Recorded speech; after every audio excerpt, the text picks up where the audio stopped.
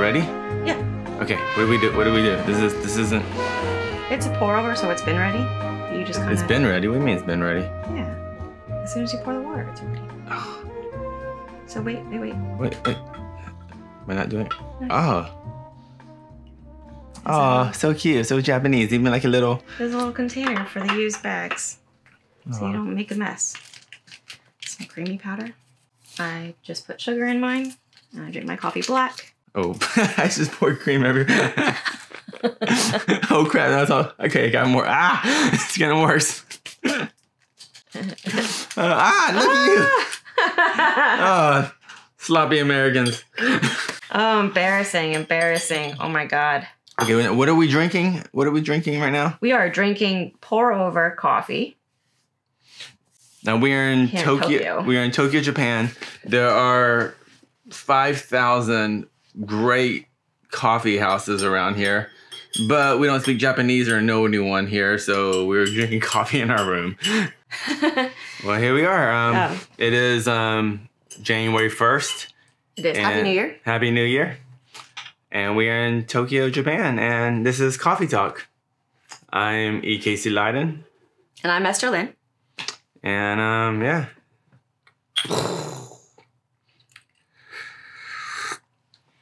So, on Sunday, here, local time, around noon, we travel to Saitama to watch Bellator's first event in Japan. But let's go back a little bit. And when was the first time that we came for an MMA event in Japan?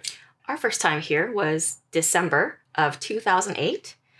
We came for the K1 Dynamite New Year's Eve special. So at the time, it was K1 and Dream were co-promoting for their New Year's Eve show, as it was December 31st, 2008. Well, the only thing I really remember from that was the Aoki versus Eddie Alvarez, and Overeem versus Badr Hari, and Musashi versus Musashi. Yeah, and I'm sure there were a bunch of other ones on there. We have to give them kickboxing. I remember that was the first time I'd watched. They had the under 18 kickboxing matches. Oh, I remember like families and look like dojos of like 9-year-olds and their little karate gis. Yeah, all cheering, and that was like part of the show. They had them all cheering and everything. People would come to cheer their teachers on. There was like a 16 or 17-year-old fighter named Hiroya on the card, and he's like, he was kickboxing. It was crazy. There was a lot of like 16-year-olds kickboxing. Yeah. And it was just super, super good. Yeah. So that was probably, was that New Year's Eve? Yeah, New Year's Eve. So New Year's Eve, then like maybe like 2 days later, Sengoku, 4 days later. 4 days later, Sengoku had their New Year's event. And that was just a bonus because just by chance we happened to be at the same hotel with Mayhem Miller, who we knew at the time. We met his manager, and his manager also managed King Mo Lawal, who at that time I think was only 1-0, 2-0, but he was already being built as a big star in Japan at that time. And so we met Mo, and then they were like, yeah, come with us. And basically they just kind of threw us on the fighter bus, and all of a sudden we're backstage at another MMA event. And I remember that just being equally incredible. That was like over a decade ago, and now we're back again, and 11 years later. 11 years later, and Bellator in the cage, been in Saitama. What was your experience? My experience was, the show itself was still very much a Bellator show, but it was really nice. The crowd obviously is very different. The entrance ramp, they use the same one as they were going to use 2 days later in RIZIN, and just generally, there was like kind of like a nicer feel to it. I don't know, like it's a little more pleasant. There was a lot less hecklers or people just booing. There was no booing. A lot less. It was zero. There was no booing, and there was not really like. There was like 1 or 2 people that like you could hear some random Americans yelling. No, okay, no. You're hearing Americans. Yeah. You're hearing, But other than that, like, it was really magical, and I could, in like a really good way that I could tell just by looking at all the faces of the people who worked at Bellator. Like I looked over at Scott Coker, and he was just like beaming. He was so happy to be there. This was like a dream for him, I think, to promote an event here in Japan. It really didn't kick in. I didn't really, for me, like sitting cage side, I didn't really go, oh man, this is really awesome. It wasn't until the first fight. It was actually Goichi Yamauchi versus Darren Cruikshank. And as soon as they got in there, you could hear every step. I could hear both those guys breathing. I could hear everything the corner was saying. Yeah. And like it's never gonna be that quiet. Like even if you watch guys spar at the gym, there's other people talking, there's a radio playing, there's phones going off, there's beep beep beep, ring bells going off. Like it was just these guys and the mat and every loose bolt you hear, everything. It was just it's really I had a much greater appreciation for everything because every block, you hear everything. Yeah, it was just so I was like, oh, this is awesome. Yeah, it's cool because I feel like in a sense that people get to watch the fight, the crowd gets to watch the fight, say how someone like me gets to see it. Because I'm the closest person besides the ref and the judges. And so I hear a lot of that stuff, but I hear things that most people don't get to hear.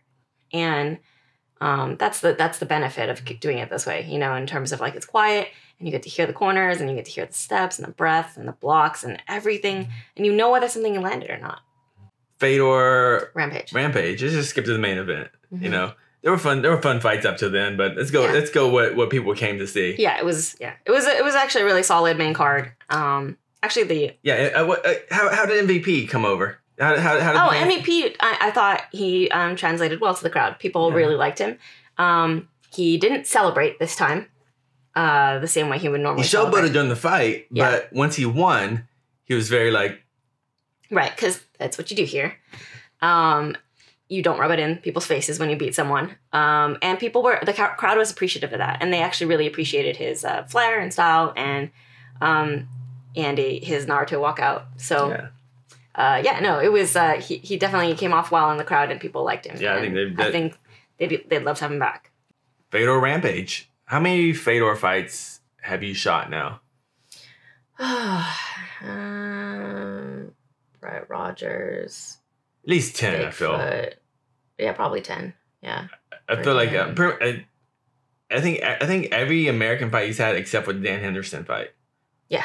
Yeah, every fight he's had in North America or the States. Except for Dan Henderson. So this is your first time shooting Fedor in actually Japan. To me, I wish he was on the RIZIN card. But I enjoyed the walkout. I enjoyed just seeing it. I thought Rampage. I enjoyed how the camera director, like, it looks like they basically kind of shot it the same way. They how the cameraman runs up the ramp, and meets him, and I enjoyed all that and everything. It felt good. I was kind of bummer it was in a cage. It felt like the fight should have been in a ring. But I don't know. What did you feel? Yeah, I mean, personally, I just kind of hate the round cage in general. That's just there's too many posts. It's hard to shoot through, blah. Rings are just aesthetically more pleasing. That's just a fact. Yeah. Obviously, people have complaints about them. People fall out, blah, blah, blah, that kind of stuff. Action has to get restarted every once in a while. But there's no argument. Aesthetically, obviously, a ring is more pleasing. Yeah. However, they use the same lighting rig as RIZIN. And so I thought that looked really great. It actually made the pictures look, I think, a little different. They were just softer. The lighting grid was really soft and very white. It's like exactly 3200 Kelvin. I noticed that. Just the colors were not, I felt, even just to my naked eye watching it, I don't know how it looked on TV, but watching it, just something seemed brighter. Yeah. Than a normal Bellator It event. was. It was a little brighter. Okay, literally. I was able to shoot at a higher shutter speed. Oh, okay. This is my first time I got to see Fedor fight in a Japanese crowd. So like all those shots that Rampage was blocking at the beginning, I'm like where that camera is, that's where the fight's happening, and I can hear everything. I can hear from Rampage. You hear him groaning. It's, and like, I don't know. It's like, I was just like, man, Fedor still swings hard. He still swings fast.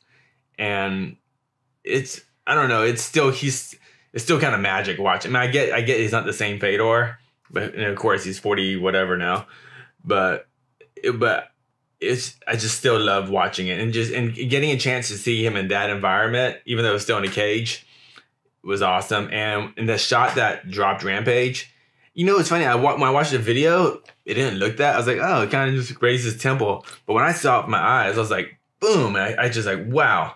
And then as Rampage is going down, I didn't see people talking about this, but like as he's going down, I can hear. I mean, right when the fight ends, I can hear Rampage tell the ref, he didn't hit me. Like, I wasn't even hit. Like, obviously concussed. It's like, I was just like... He face planted. Yeah, he face planted. I mean, clearly, once he saw the replay, he was like, oh, okay. Mm-hmm. But it was wild. Like, as soon as that shot hit him, before he hit the ground, he was already going, nope. I was like, man, that guy hits hard then. And, like, I don't care how fat Rampage is. You don't knock Rampage out of one shot to the head. You just don't do that. Mm-mm. And it happened. And I honestly didn't think that was possible. I thought it would be some kind of weird ground and pound thing eventually, or like maybe something like that. I didn't think Fedor was going to be able to one shot kill Rampage. The Bellator main card started at noon here, which is 10 p.m. Eastern in the United States. Started at noon, and they had their 6-fight card, and then RIZIN post-lims. How did the RIZIN portion of the Bellator card end? Oh yeah, so this is great. So it was RIZIN rules in a Bellator cage. So that means there are soccer kicks and knees on the ground. And lo and behold, the very last fight of the night, the main event for the RIZIN portion of the card, ends with a soccer kick. Yusuke Yachi just soccer kicks him in the face.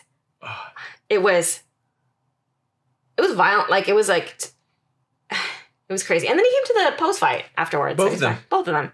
But yeah, it was crazy. It was just a wild fight. They were just swinging the whole time, running around the cage and just falling all over the place. And then, that end sequence, he was actually falling right when he got soccer kicked in the face. So wasn't even quite all the way down yet. So, but it was crazy because it was like right across from me. Like at the perfect angle. Like, that never happens. Yeah. And I was just like, whoa. All right, so we're done. Jump on the train home. Very next day, we go to the Fighter Hotel and the very nice Westin Tokyo. And we go for the ceremonial weigh-ins for RIZIN. Yeah, so RIZIN only has ceremonial weigh-ins. They don't... it's not open to the public. You know how they have like official weigh-ins at UFC in the morning, and Bellator does as well. And media and public are allowed to watch. Media and public are not allowed into these for RIZIN's actual weigh-ins. Doesn't matter though. Whatever. Yeah, that's another thing. That's another thing. They have their show, and they have a ceremony weigh-in in like a ballroom at the Westin. And the way they do this is actually it's open to the public, but not to everyone. It's just to VIP ticket holders. Yeah. Because it's a small room. And what I really enjoyed about this, and they did this actually at the Bellator weigh-ins as well, because the RIZIN ticket holders, I think, got to go to both shows. They, at the very end, they make all of the fighters stand on the stage, and then the fans come in rows and get to take pictures with the It's the cutest thing ever. So, like, all these fighters, they just weigh in, they get their mean face off, they go, oh, I'm going to beat you up, I'm going to beat you up. And then they sit down, then they bring him back up, and then they go, okay. And they stand there for about 10 minutes, and just rows of fans come in, and they just, like, pose, and then another row comes in. Yep. It's just so adorable. It is pretty adorable. It was just a fun experience. It was just neat to be in that kind of an environment, and just see someone, another promotion doing things differently. Obviously, they've actually been doing things the same in their system for many years, but it's just kind of refreshing. It's been a really long time since I've shot a Japanese fight. So, all right. So that was on, what day was that?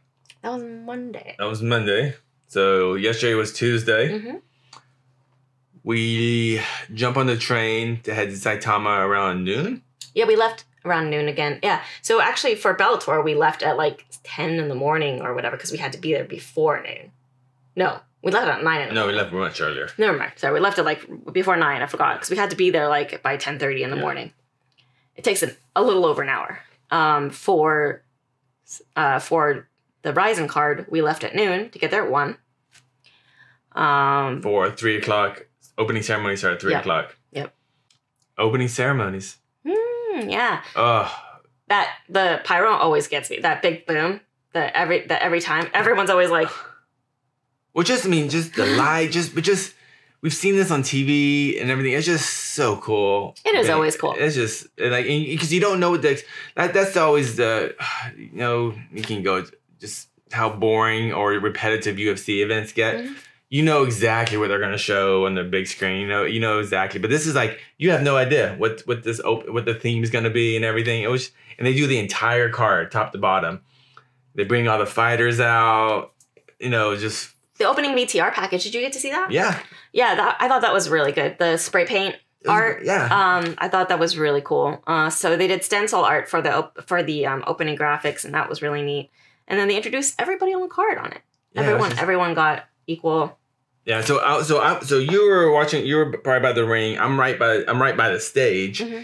And, they come out and everything. And, like, actually, Johnny Case is only, I don't know, maybe 20 feet away from me. We're like, hey, Johnny. And, they're coming out. Everyone comes out and everything. And then right before the big boom happens, a RIZIN person comes to us and goes, yeah. We're like, what? Goes, oh, shit. So everyone goes like that. And as soon as it's out, boom. And I was like, oh, my God, it was so loud. And all the because they warned all the fighters. So all the fighters are like this. Like, I don't know how loud it comes off on TV, but like in the arena, it's super loud. It's shaking. Yeah. If you miss opening ceremonies, that would have just sucked. Yeah. I mean, why come all this way? Yeah, opening ceremonies was great. Getting to hear Lenny Hart just scream the names.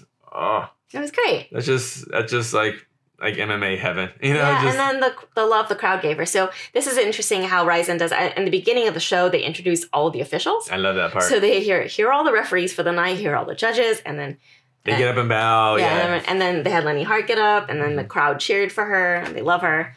It's just it's very formal, but in a way that I enjoy. Yeah. So let's talk about the fights though. Yeah, fights. Because it was a really solid card. Top bottom was so amazing. So it started with the lightweight tournament. Johnny Case versus Tofik Musayev, and then Pitbull versus Luis Gustavo. Both of those fights, I think, ended under 90 seconds. I think both were under 90 seconds. Yeah, it's just boom, straight up. I feel like since both guys all 4 of those fighters knew, I think all four of them, you know what, win or lose isn't going past the first round because we have to fight again. Mm-hmm. So those both guys just came out swinging and just 2 big knockouts and a soccer kick knockout. Yes.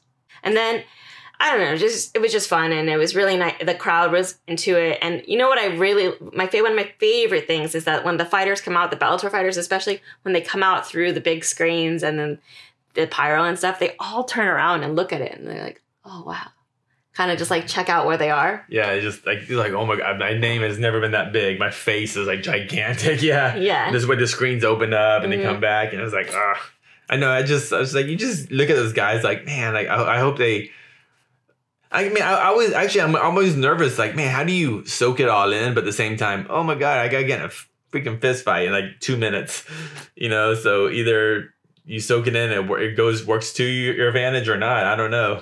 Yeah. And then after the lightweight fights was Miyu Yamamoto versus Amp the Rocket. And that was, we were talking about this earlier in the sense that was like the most Japanese fight on the card in terms of Miyu Yamamoto is not a world beater. We all know this. She's not like she's not top strawweight or atomweight or whatever weight class she was fighting at. But that doesn't matter because she's on the card for storylines. She's on the card because the Yamamoto family. Yeah, very famous martial arts family. Because of her brother. And so it was really... but it's not a bad thing. She's also a very good wrestler. And it was just really...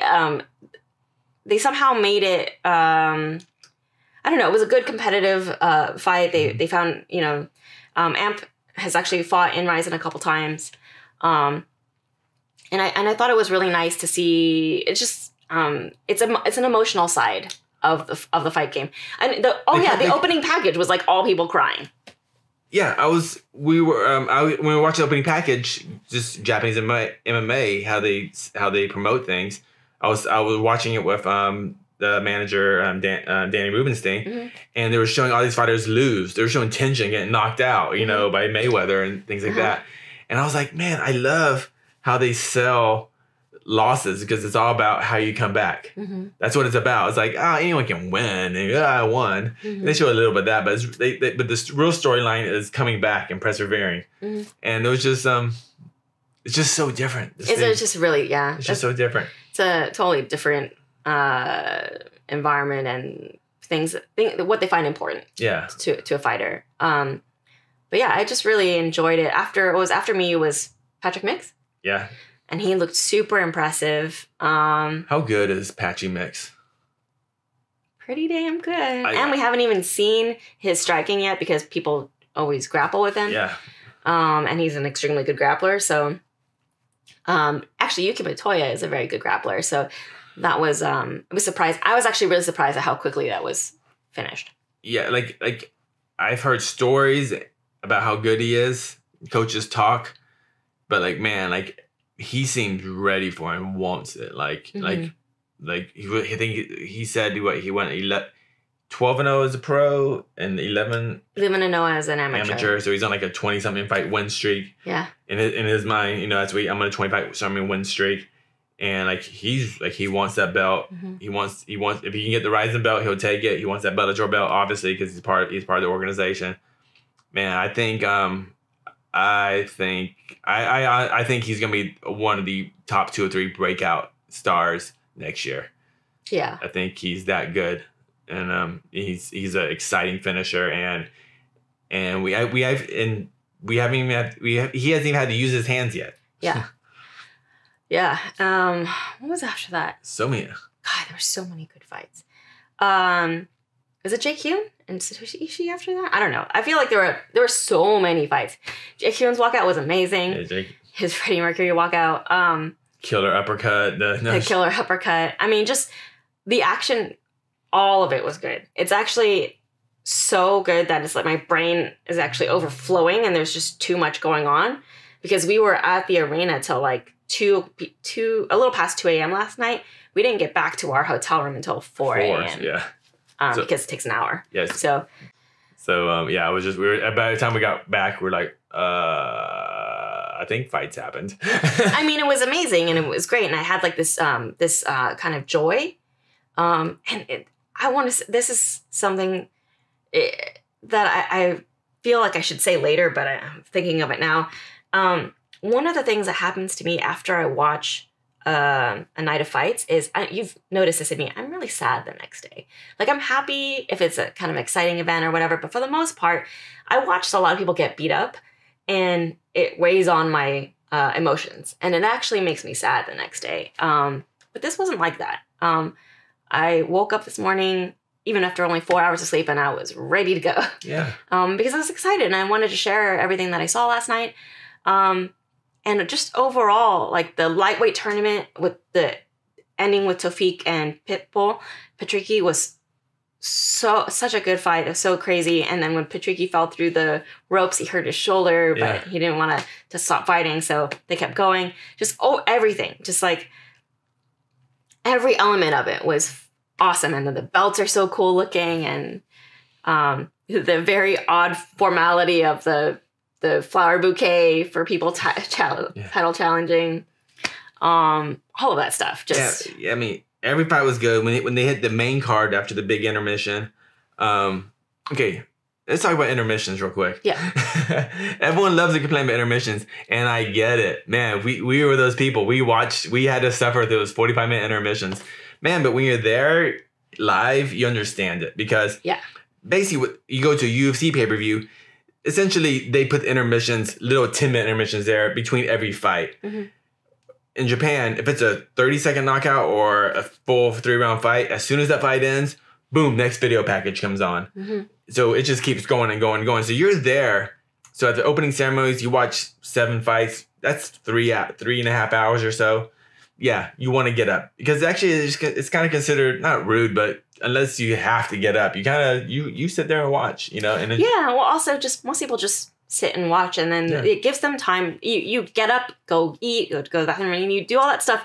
Like you can actually leave the arena. You can actually leave the arena because there's a bunch of restaurants right around there. Because it's about a 45-minute break. So yeah, people leave like they take their time. It's not like you know. And then you come back in, and it's a totally different. Plus, they know it's an all-day event, so the breaks are built in on purpose. Yeah. And obviously it sucks for us because when we're home, it's like 4 a.m. or 5 a.m. and you're like, oh my god, I can't stay up before watch 45 minutes of replays. But you get it when you're here, and that's fine. But yeah, that actually reminds me of the thing we were talking about, though, is that if you're a true MMA fan, you know, people always like pride never die, blah blah. People should make the pilgrimage out here to watch a big Japanese event, because I think it's just different.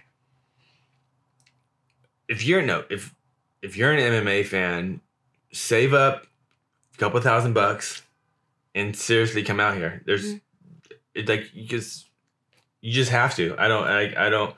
If you're a big MMA fan, at some point, you know, once every 5 years or so, save up your money, go to Vegas.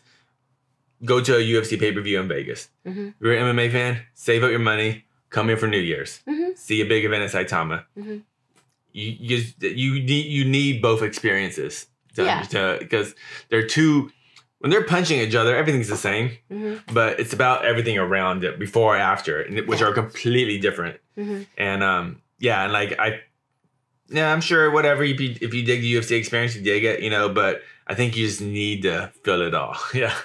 It's always good to have just kind of a broader palette. Yeah, and I think you can appreciate how both promotions sell their fights. Yeah, better. Absolutely. You know, then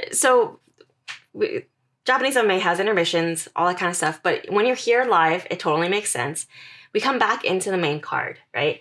And after Tofik Musayev wins the lightweight tournament, then Reina rematches with Lindsey Van Zandt, who Lindsey Van Zandt beat Reina in New York at Bellator New York.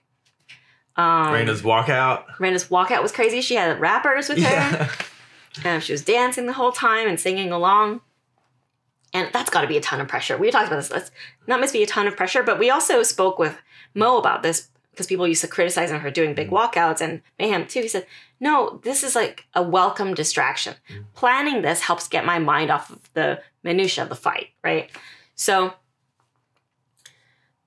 she has this huge walkout, and it's such a dramatic fight. There's ebb and flow, and Lindsay's... Are you saying it's dramatic MMA? What a dramatic MMA. Yes. And that's what I felt like all the fights had. All of the fights had that kind of ebb and flow and just kind of this amazing, like, just your heart was pounding. And I don't know, it was just cool. And then then there was later on the main card, Ayako Hamasaki fought Sohee Ham. And that was, high-level atomweight MMA is freaking amazing. High level, the two best 105-pound women are fighting in Saitama in front of, was it almost 30? How many people? 30,000. 29,000 people. 29,000 people. These 205-pound women are fighting, and the whole place was just totally engrossed in it. You know, there are Hamasaki chants everywhere, and it was just like, it was awesome. I was like, wow. And there was some Hama-chan. Yeah, Hama-chan. Yeah. And like why I keep saying, like, why I want these fans to come over and experience it. Like, you can hear some girl from the nosebleeds, Hama-chan. You'll hear it. You look up, oh, there she is. And like, it's just, there's no heck. I don't understand. That many people, not one person decided to go, woo! No one. No one the whole night for 2 straight nights. But not a single woo. No, well, not a single woo. Not a single boo. Not a single put him in a body bag. Not a single fuck him up. Not a single... I heard a fuck him. From who? From an American. From an American. From an American. You know, but... Let's go back to the fight, though. Sorry, I'm going to interrupt you. Yeah, I know. Ugh. We've already talked about this so much. It was just so great, but the sounds. We're talking about people coming over and stuff. Like, yeah, I know. But but I just wanted to talk about how good the fight was and just everything about it. And also, oh, shit, we got to go back. We got to rewind. I forgot to talk about the end of Reina and Lindsey Van Zandt because I saw online everyone was like, oh, early stoppage. And actually the ref, Jason Herzog, didn't want to stop the fight at that moment. That's why he looked a little confused. Yeah. He looked a little hesitant. Right. But actually Van Zandt's corner threw in it's equivalent of the towel. They give them a little colored baton. So it's like a little red foam baton for the red corner, blue one for the blue corner. And they threw it in. So so the corner actually stopped the fight because they thought their fighter was taking too much damage. Right. That's actually what happened. So if that clears anything up for anyone, yeah. Wow. Which I didn't. At first, I was like, "Oh, why are they stopping the fight?" But then I looked down and I saw he was the foam baton on the thing. I was like, "Oh, okay." Wow. Yeah. That's really interesting. Mm-hmm. Yeah. I think that's really if their corner knows. Mm-hmm. They know how much Lindsey had in her, and they knew she was probably pretty tired. And even though there was only 20 seconds, 15 seconds left, they felt. It doesn't take very long to take some serious damage. So I also wonder. My guess is that RIZIN pays flat rates, not a show and win. So and the reason why is because I feel like a lot of fighters fight with abandon. There's a lot less of the conservative grind out fight because you get rewarded for exciting fights here by being brought back. Yeah. So. I actually think that that's probably why the corner was like, oh, she's just taking a lot of punishment. Let's just toss in the baton and not worry about when we still got paid. So yeah. They're just there again. So the money they're not making more or less money. Yeah, it doesn't change. Yeah. So that fight was awesome. The atomweight championship fight was awesome. Fucking amazing. It was a super good fight. Tension. Oh shit. Watching tension. So wait, now we're gonna throw a kickboxing match in there. Yeah, which is characteristic of the New Year shows, or just in general. There's always one or two kickboxing matches. So Tension's that little guy that threw that fight against Mayweather, right? No, yeah, because that makes total sense, Yeah. Okay. Yeah. If you're one of those people, yeah. Anyway, Tension is an amazing, I would say, flyweight. Yeah, flyweight kickboxer. And he was facing Rui Abada, who is king of Knockout. Knockout's a promotion here. Mm-hmm. Very good kickboxing promotion. And, you saw, they showed all the highlights beforehand. I was like, he's knocked out a lot of people. Both with punches and with leg kicks, which looks so painful. A couple people, you just see people falling over after getting kicked in the leg. And Tension made him look amateur. Yeah. It was crazy. I remember hearing, because I follow kickboxing, but I'm not super hardcore about it. And the hardcore kickboxing people were like, okay, finally, RIZIN's giving a good fight for Tension. This guy's tough. Mm-hmm. And they're like, oh wow, he made that guy look worse than some of the MMA fighters that face Tension in kickboxing. Mm-hmm. It was I was doing interviews in the back. So I made sure to come out to the arena to see the opening ceremonies. I saw, Patchy Mix. I wanted to see his walkout. I saw a couple of walkouts. But the only fight I wanted to see beginning to end was Tension. So I came out during, because right before it was Hamasaki Ham. So I came out maybe the third round. I was watching it in the crowd. I hear the crowd. So I'm watching it backstage because the place is so quiet. But they're paying attention. Backstage, I could hear Tension whack, whack, whack, hitting mitts. I'm like, and I saw fans going, "What is that?" Like that, yeah. And it's just that's how quiet because you can hear them. It was actually a bit of an echo in the whack. So and then I kind of look over and I saw Tension kind of pacing, walking around, and I felt oh my God, I was I shouldn't be looking at this. I'm I didn't want to get eye contact with him and everything because it wasn't he was all mean mugging, but he was bah, bah, bah, bah. Then you're just walk lap. Yeah. I was like, oh my goodness. Yeah, that was really thrilling for me. It's high level kickboxing is so fun to watch and so fun to shoot.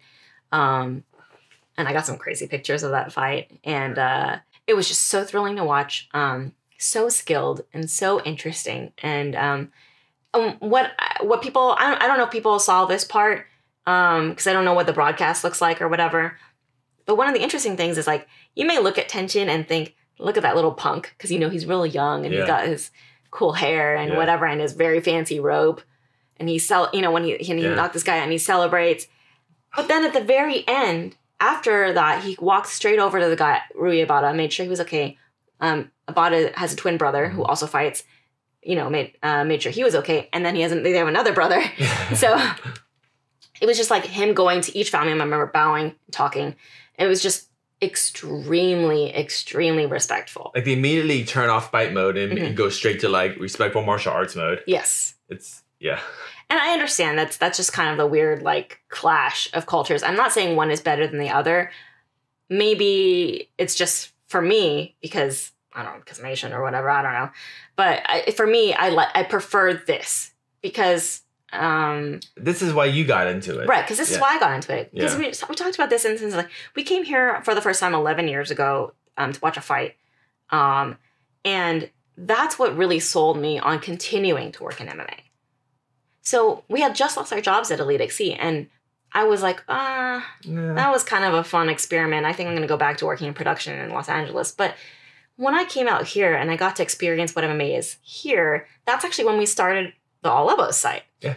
And doing the videos and stuff like that, because it was so beautiful and the aesthetics were so pleasing and the storylines were so deep that's what made us want to continue in this field. Yeah, it was Japanese MMA. Yeah. That made us want us like, I want to what they do here. Mm-hmm. I want to present my work, your photos, my videos in the same vein as what they do out here. Yeah. That's pretty much it. Yeah. Exactly. Yeah, and I think that pretty much. But this I also want to point we're out, skipping the main event by doing this, but Manal Cape looked awesome against Kaya Sakura. Big upset. That was crazy. That was crazy. I know for sure this is going to end up in their next highlight package. Poor Kaya Sakura was like bawling. Sitting there bawling. Manal Cape comes over and like thanks him and kisses him on the forehead. Mm-hmm. And he's like serious for a second. And then as soon as Cape walks away, he just starts bawling again. And I was like, oh. But overall, just like, that was RIZIN 20 and Bellator Japan too. It reminded me of, and also going back to UFC 243, 2019 was a year of events that reminded me of why I was an MMA fan. Izzy. Mm-hmm. Izzy's breakout year. Yeah. And but I want to also point out too, because people are gonna be like, "Oh, you just love Japanese MMA." It's like, actually, it's not that I love this. Like, I love variety. Mm-hmm. And like, I don't want everyone to be like, I don't want everyone to be like this. I want actually like, that's why I loved, actually as a fan, I love Shinya Aoki. Yeah. Even though he's a Japanese fighter, he was an asshole. Yeah. He would break a guy's arm and then give him the finger. It's like, whoa, you don't do that in Japan. You don't do that anywhere. Yeah, you don't do that anywhere. You don't do that over here, especially. But like, that's what a dick move. Yeah. What a dick move. But you know what? I was like, that's kind of cool. Because it creates drama. It makes what a dramatic MMA. And that's what the storylines are. Because I don't want everyone to be bound and respectful. If that's not you, that's not you. But you're still a good fighter. You can still bow and be respectful, but suck at fighting. Yeah. But like, because it's the fighting that really is what matters. Yeah. It's more the variety. Yeah. I wouldn't say that I want to do this all the time. If I was shooting only RIZINs, maybe I would get tired of the way that they work. I don't know. But for me, it's a welcome change. Yeah. It's nice to see how other people do things, and this is why competition is fun. Yes. So. Yeah, you need variety. Was this the card of the year? Ooh. I 100% think RIZIN 20, with only 45 minutes to spare before it hit midnight here, was absolutely the card of 2019. Ooh. 15 fights, not one stinker on the card. 10 of those fights were just balls of the wall, fucking like, this was wow. the first RIZIN card, New Year's card, without any kind of like quote unquote freak show fight or whatever. Yeah. And they sold out. They sold out just on good MMA. That's a big deal. That actually is a very undersold story here that I think, and this is good for Japanese promoters too, Yeah. because I think they are always very, okay, we got to put this random sumo guy out there. We got to put some random celebrity comedian out there. Mm-hmm. Otherwise, the casuals won't watch it or whatever you want to call it. But no, this was, every fight was actually put together for sporting competitive reasons. Yeah. Every fight. Yeah. And it was very fun. And when the fans showed up and they enjoyed it, that's very, They didn't need the random sumo guy or whatever. But so overall, I would say this is pretty close to card of the year. I'm hesitant to say that only because I know I have recency bias. Like that's the last thing I remember. You know, I'm having a really hard time remembering the rest of the year because it was a year full of fights, full of events. We went to Australia twice. There were better. There was no fight of the year on it. There was some great fights. There wasn't fight of the year, but solid from the first fight till the end. You just can't. I think everyone's like, oh, what was the 236? 236 with the 2 title fights. Yeah, clearly those 2 title fights were freaking awesome. But go look at you forget a lot about the early fights. Another Izzy fight too. Yeah, which was fight of the year, but that's another thing. I love the card. I hope everyone at home sit down, watch begin to end, enjoy the whole 8-hour experience. Don't just watch the GIFs and then try to watch the whole experience. And save up your money, fly out to Japan, and come out and visit here, and don't be an asshole, and enjoy the culture out here. Yeah, I think and if you can't make it all the way out here, one pay-per-view, watch it. Or $20. $20 is pretty inexpensive for an 8-hour pay-per-view. Yeah. It's totally worth it. Yeah. Wow, this has been a fun coffee talk. It has. Oh, and the sun went down all while we were in here. I'm so glad actually that we got to make it out to Japan this year since UFC isn't having their New Year's show. It really opened up this year for travel and to have new experiences, and we're entering a new decade, so it's really nice to have this kind of like, I don't know, palate cleanser, I guess, for a new decade. And this is great for Japanese MMA, and it was a giant success. Good forecast, Good forecast, and hoping for good things. Hoping for good things, yeah. All right, well. This has been Coffee Talk. This has been Coffee. With E. Casey Leiden. That's Esther Lynn. Thanks for watching. Subscribe here. Click like. Join our Instagram. Follow us on TikTok. Beep bop boop bop.